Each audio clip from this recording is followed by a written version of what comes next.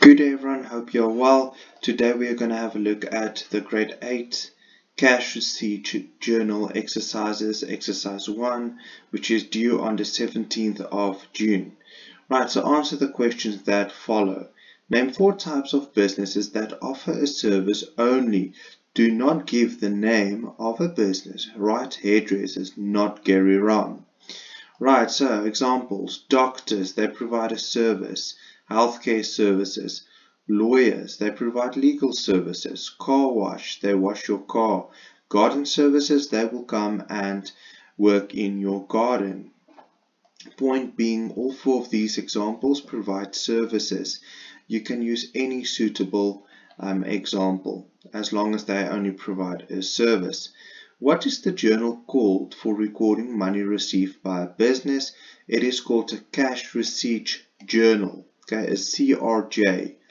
So this far you know about 2 journals, the cash payment journal and the cash receipts journal.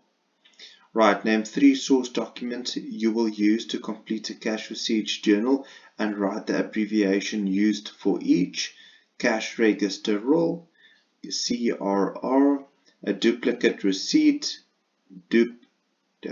receipt, bank statement, BS. Right, why is the duplicate receipt used by the business for recording? The customer receives the original.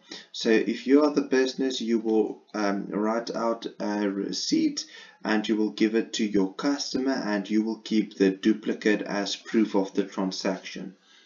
Right.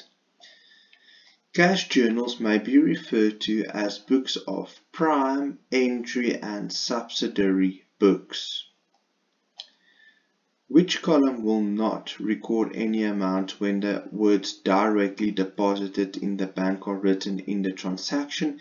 The analysis of receipts column. The reason for this is because it is deposited directly into the bank account, you will not have the opportunity to analyze this transaction before it reflects in your bank account. Give a reason why current income is allocated a column in the cash receipts journal. It is because it is an account that is used a lot in a business when you provide a service, and then all of the accounts not often used will have to be recorded in your sundry account at the end of your cash receipts journal. I will do a lot of examples with you so it is easy to understand.